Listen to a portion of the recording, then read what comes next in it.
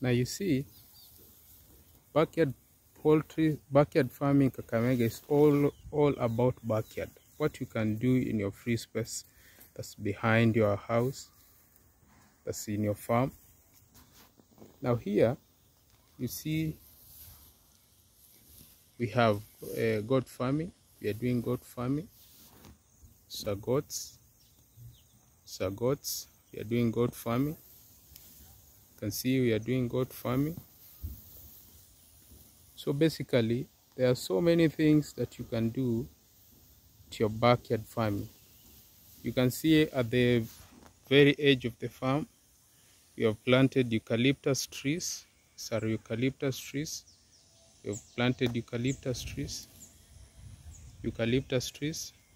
So you can see we are having multiple usages for the farm. We are doing chicken farming. We are doing a bit of goat farming. And we are also farming trees. So basically there are infinite ideas or infinite things that you can do at your farm. So get out and get farming. This backyard poultries, it's our goats, it's our goats, it's our goats, it's our goats. And this is the view from our farm. Those are our trees. Those are our trees. So trees, they are like 5 years old, and you can see that there are some that are growing. They are very, very big. So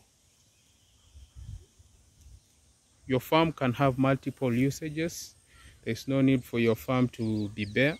I've seen farms where people just leave fertile lands to lie fallow, to lie bare. No, there's no need to do that. You can do tree farming like we have done this tree farming. Just plant and then you just go on your own. After 5 or 10 years, you can come and you can harvest. So I'm glad that you have joined us. And I hope that you learn something. So have a good day, and please consider subscribing to Backyard Farms Kenya. Thank you.